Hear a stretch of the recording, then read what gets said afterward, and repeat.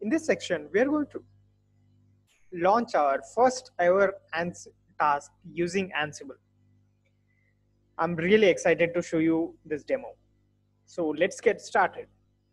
We have two systems. The first is my Red Hat system where Ansible installed, and the second system is the remote managed system across which I'm going to perform the tasks via Ansible. So let us first check the Ansible version. We had installed Ansible on top of Red Hat 8 in our previous session. So if you look at the configuration file, at present it is showing as none. So by default, the configuration file of Ansible is in a file named as ansible.cfg, and this file has to be present in a directory called as etc Ansible. Now let us check if we have etc Ansible directory present in our Red Hat. If we go to etc, let us do a grep for Ansible. At present, I see there is no directory. So let's start with creating a directory in here. So now we have Ansible directory present, within which I am going to create my Ansible config file. So let me go inside this folder, and in here I'm going to create a file as ansible.conf. Let us not enter anything at this moment. And after creating this, let's check the Ansible version again.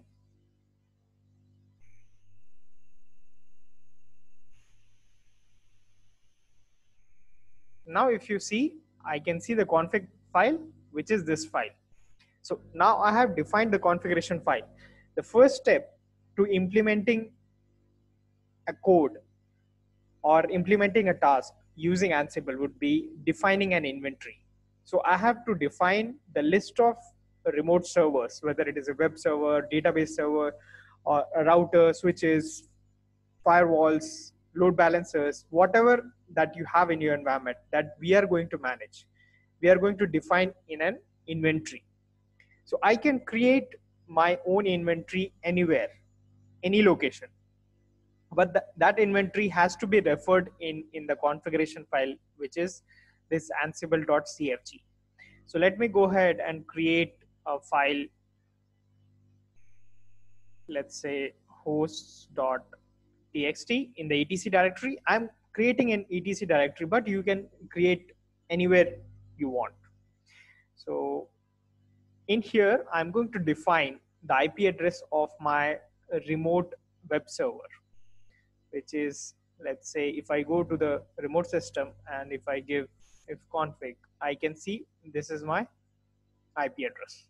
So let me go back to the Red Hat system, and in here, let me put the IP address in my inventory file. I'll save this file and exit. Now I have defined this file as my inventory, but this file I have to refer inside my configuration file, which is this file, ansible.cfg configuration file. So now I will open up the ansible.cfg file and going to mention this inventory file. So how do I mention? In here, I'm going to define it as the defaults, and then inventory. This is the keyword, inventory equal to where is my inventory. So etc hosts.txt.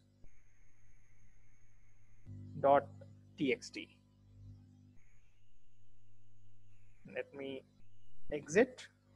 Now in here, this is the file which we created, and we referred this file in our Ansible configuration file. After this, let's try to run a specific command and see. So how do we run the command? Ansible, then the module. So how do I call a module? I would call a module using the m parameter minus m and then module. Let's say I'm going to do a ping, and then I'm going to use which hosts. So I'm going to use all. So all the hosts in my inventory, all will be a group which will list all the entries which are present inside my inventory file. And this is a module which I am calling.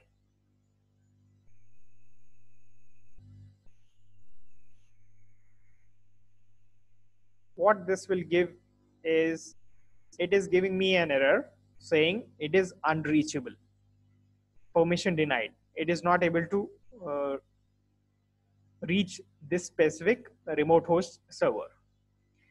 Now, why is this? Because from my Ansible server, my control node, I'm not able to access to this device via SSH, because it basically, what we have seen in the previous session, that it tries to send up a module and run that module on that local host and then gives you back the result. So in here, we can see that it is showing as unreachable.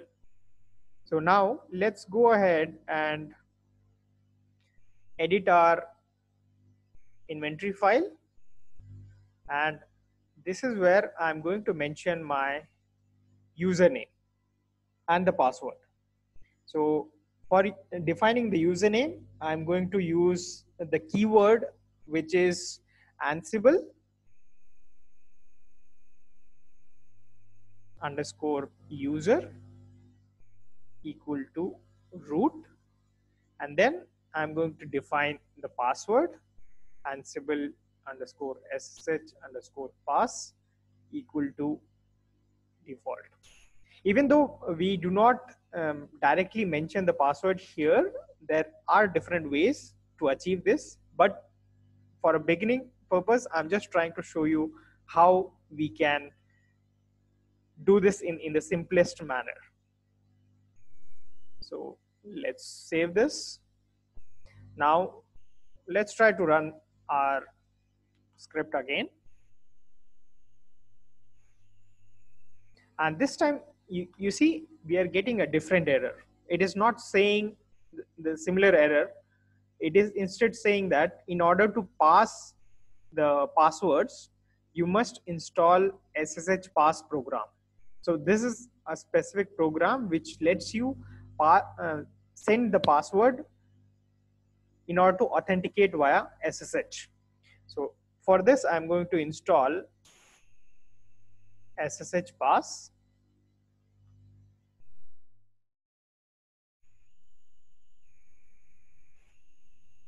So it is going to check in the repo and then finally download the package and install it.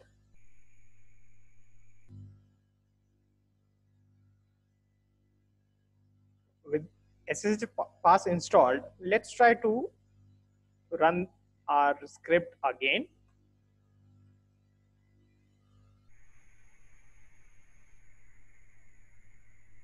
So with this now, you can see that the output is showing as success. And ping is a module which comes within Ansible, and the response that you got as pong. And it is showing that it is successful, which means basically from my Red Hat system, which is my control node, from here I have a reachability, accessibility to my remote end server. So likewise, if I have to test a ping across thousands of nodes, think of the manual task that you would be doing. So using Ansible, this has become quite simple for me. Not only this, let's try installing specific image or specific package. Let's say on my remote system, do I have HTTPD? Let's say, okay, at present, this specific package is not installed on my remote end system. And I want to install this package even without manually logging into the system and then installing it. I want to do it from Ansible, from my control node. So basically what I'm going to tell Ansible is, I want to install, so Ansible all is will be representing all the hosts in my inventory. And then in here, I'm going to use a package called as package. And then I'm going to tell, let's say, install HTTPD. So the way that we have to tell this to Ansible to install a specific package would be via attributes. So even though we are just telling, we do not care what is the command. It is all Ansible's work. So that is wherein the declarative kind of language comes into picture, wherein you do not care or you do not have to think about what commands need to run on the remote end in order to achieve some state. You are just instructing it that I want this. No matter how you achieve this, it is your responsibility. Now you have to achieve it. So this way, now what I'm trying to tell Ansible is, Ansible, all the hosts, I'm going to use a module -m, the package is the module, and the way I'm going to instruct Ansible will be via attributes. So for defining the attributes, I'm going to use a keyword as -a, and then I'm going to define the attribute values in inverted comma install. So what is it that I have to install? So let's say name equal to HTTPD, and now we know that Ansible checks the state, whether the current state it is present, and what is the desired state, whether it should be present or it should be absent. So you have to define or give the command in terms of the current or desired state. So I want the state to be present. So this is the attribute that I am going to give as an input to my Ansible. Now let's try to run this and see what happens.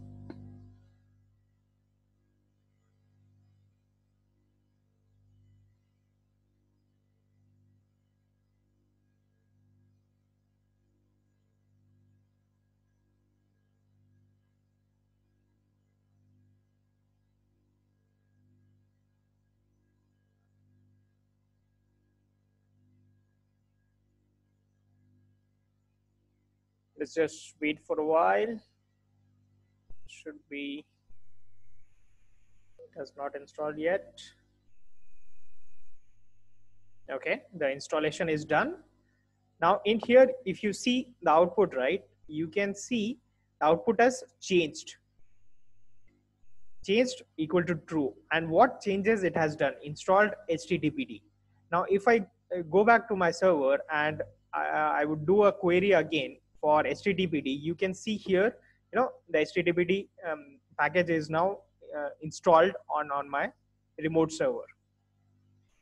But what if I run the same command again?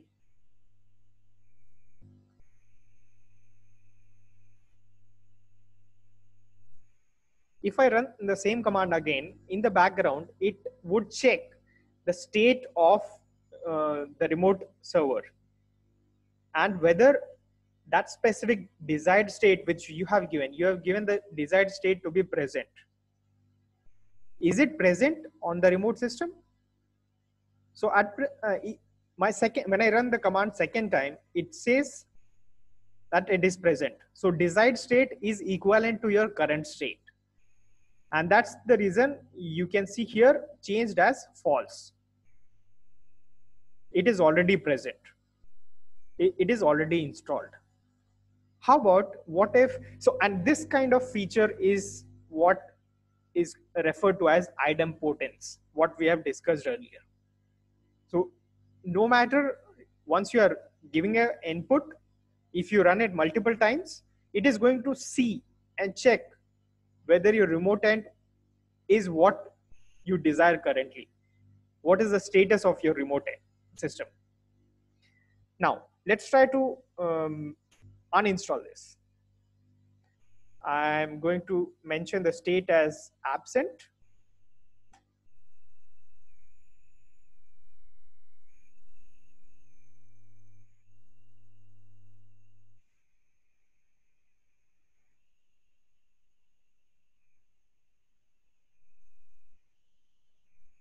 Let's wait for a while, and we can see the output now that changed is equal to true. And what it has done, it has changed what? It has removed HTTPD. Now let's go back to our server, and in here if I query again, it would show as the package is not installed. And that's the power of Ansible. If you are trying to implement or install the same package on think of doing this on hundreds of servers manually, how much time will it take for you? And that is something which we can simplify using Ansible. I hope you found this informative. Let's meet up in the next session. Till then, stay tuned. Thank you for watching.